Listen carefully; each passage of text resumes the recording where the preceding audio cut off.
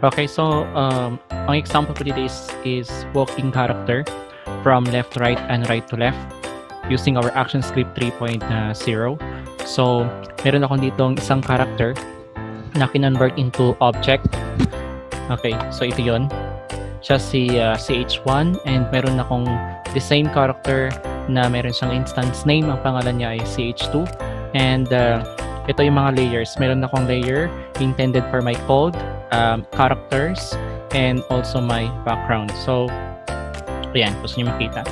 Ang purpose natin dito ay that itong character mag-walk siya from left to right. Ang ito namang character ay mag-walk from right to left. So, by using our action script. So, na-code ko na siya. Kaya kung pag tinignan nyo sa output by using our SWF, nag-walk na yung character natin, and then pagdating sa dulo, nagmumukha siyang bumalik, okay? Because of our if statement, using our if statement na nakalagay. Ayan, mukha siyang bumabalik. Allow me to explain this example using our if statement. So, ganito siya. Okay, so si CH1, ang speed niya ay equal to 4. So, by using our x-axis coordinate, so, naka-horizontal siya. And then, ito si CH1 yung ang character natin. So, since negative 4, so, ang walking niya ay from right to left. Okay? Kasi, minus. So, minus 4. Kasi pag ginawa natin, dinagdagan natin to. So, ang mangyayari sa expected output niya, bumibilis din yung, bumibilis din yung character natin. Ayan, pagdating sa pagbalik, medyo mabagal na siya. Kasi ito ay CH2. Yan, kunwaring siya pa rin na bumabalik because of our code. Ayan, if statement. So, ang main code natin, nakalagay po dito, si CH2 ay naka-set visible muna siya, naka-boolean expression siya. CH2.visible is equal to false. And meron tayo, if ang CH1, ang x-axis niya ay less than or equal to 0. Ang size kasi ng stage natin ay 900. Okay, 900. So, kung gusto nyo po makita yung size, okay, let me to close this first. Yan, sa timeline, i-hide muna natin ito. So, ito po. Go to properties, width 900. Okay, 900 yung width niya and mayroon siyang 494 na height.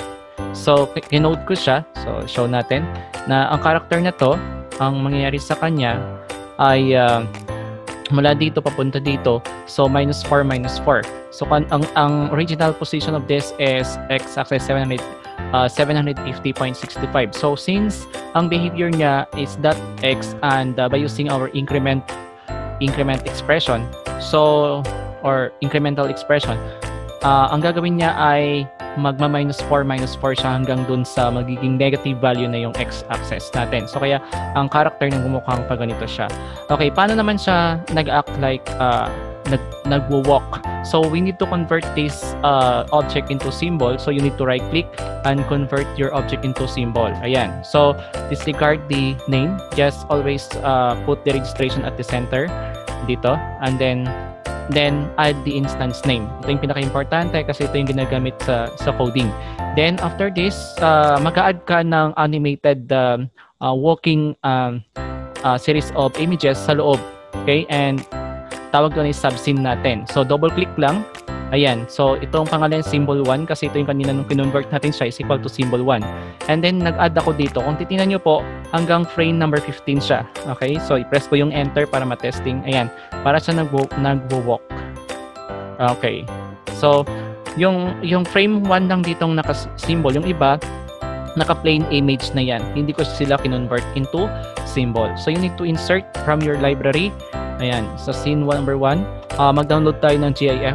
So, since naka-GIF na siya, nilagay natin sa library. So, ito yung character na yan.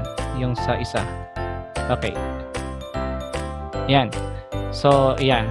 In-insert natin frame by frame. 15 sila lahat.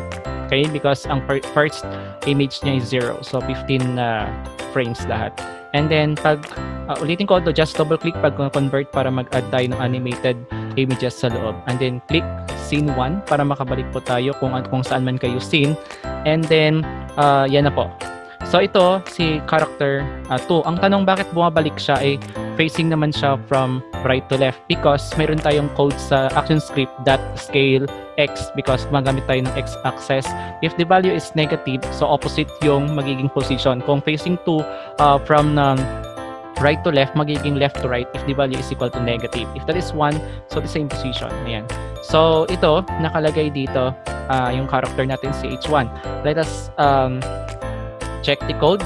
So, sabi niya, if our character si H1, okay, pag naglakad siya papunta dito sa stage, ito kasi 0 na to, x-axis, at pag lumampas, negative numbers. So, if less than or equal sa 0 and then hanggang negative numbers, ano mangyayari? Siya ay mawawala because visible.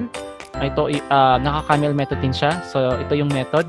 Pag false, mawawala siya. Okay? Si CH2 naman, kanina naka-set visible siya, magiging true, lalabas na siya. And we are using the add event listener, and this type of event listener is what you called our enter frame. Nilulup niya yung behavior kung ano yung nilalagay inside of this function. So, mayroon tayong tinatawag animation 2. This is what you call handler name, at mayroon siyang equivalent na function. What type of event? So, mismo event EBT, and then specific class natin is that this event. So void means overloading type of function can return multiple transaction. So ito yon. And then si H2 hindi man natin lagyan ng behavior na nag-walk kasi mag-walk lang siya pag once na si character natin naka-reach na dito sa 0. So ito po si H2. Okay, ito yung scaling. Kaya po siya ito, naglalakad siya papunta dito kasi scale negative 1. Pag negative 1, opposite yon. Okay, kabaliktad niya.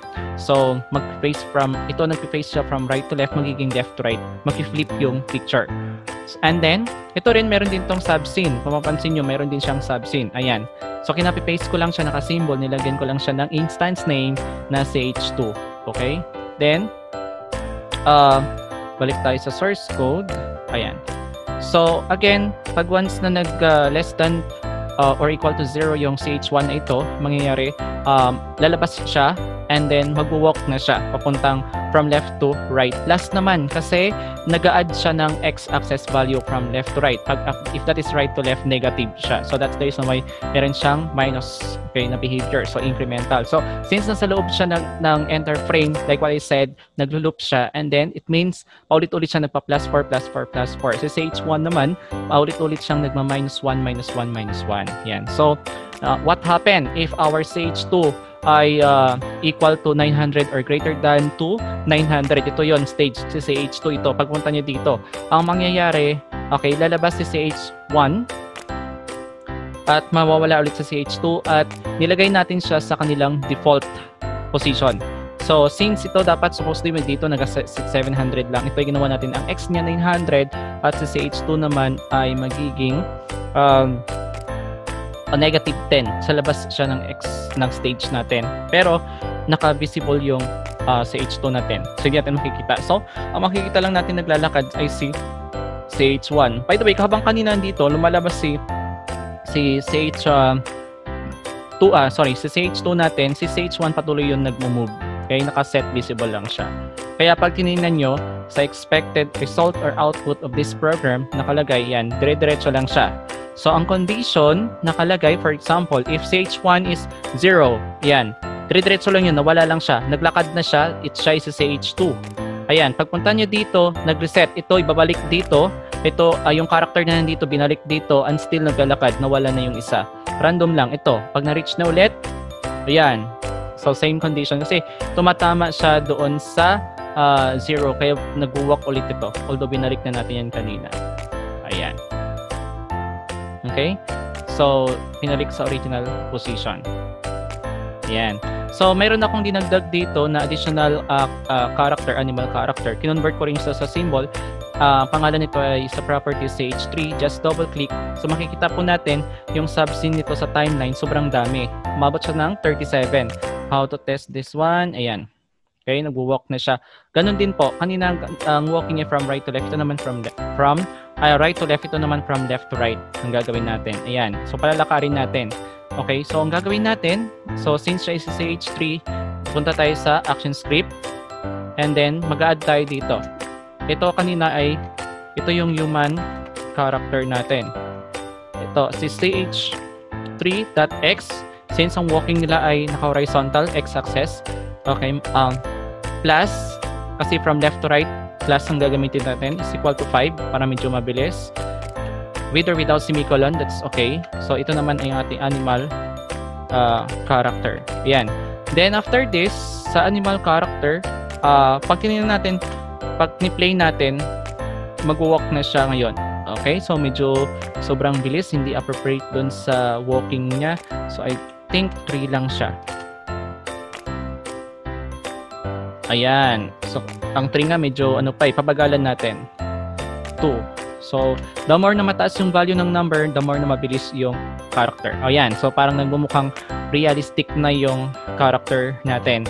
So, by using our action script. Okay. So, ang gagawin natin, pag napunta siya dito, babalik din siya. Okay? Babalik din siya. So, para at least magagamit natin yung condition na using our if statement. So, how to do that? Simple lang. Gagawin natin, tulad kanina, opposite siya. So, if, maglalagay tayo. Ayan. Okay, if our ch3.x is greater than or equal to 900, what happened? Okay, so ikakat natin siya, ikakopy natin tulad kanina, Control C lang, Control V.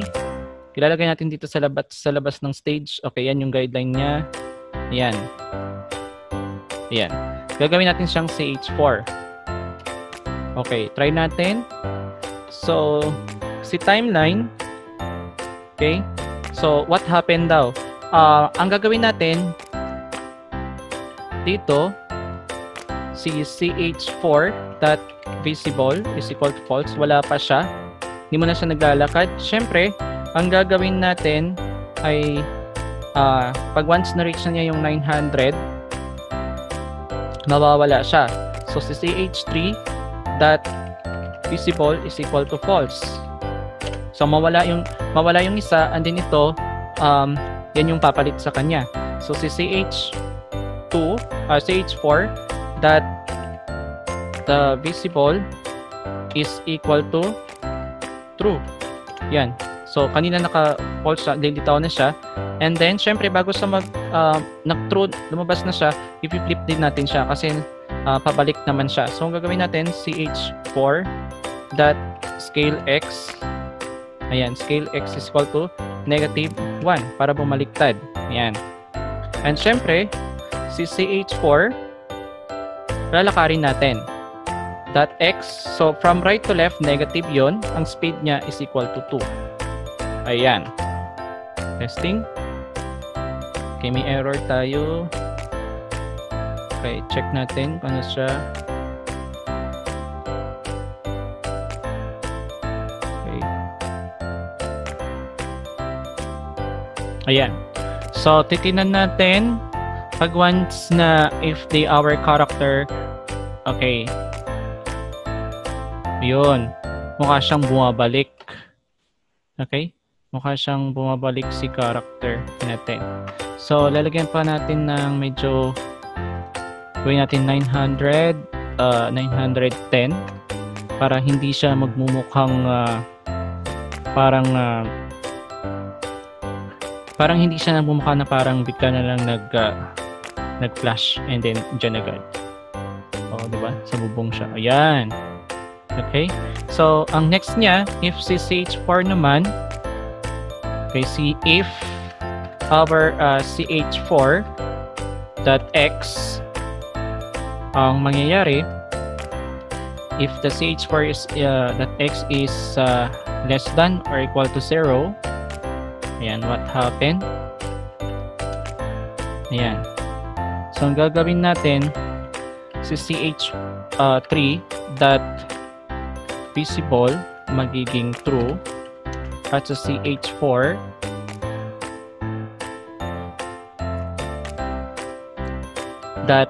visible is equal to false. Ayan. And then, babalik natin sila sa original position. Si ch3, ang position niya, gawin that x, for example, is equal to 300 or you can say 200, and si ch4, okay, that x niya ay magiging, for example, 930. For example, wag natin na lang gawing exact. Okay? So, try natin. Testing.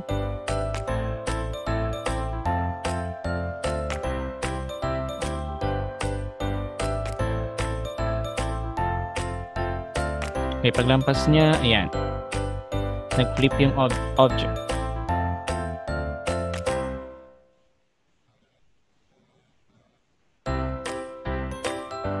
Okay? So, medyo mabagal kasi 2 yung speed. O, di ba? So, doon ulit siya lumabas. So, ang gagawin natin para hindi siya masyadong obvious na doon siya nanggaling, si CH3 gagawin na lang natin siyang negative 50. Ayan. Para hindi siya masyadong halata. Ayan. Dagdagan natin to. Okay? Final view.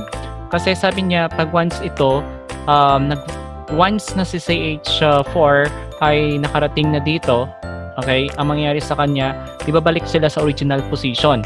So, since bumalik sa original position, sa CH3, ang x-axis niya ulit, yung nakalagay dito, if our CH3 niya nandito, ay nakalagay siya, hindi siya lumampas ng 930 pa.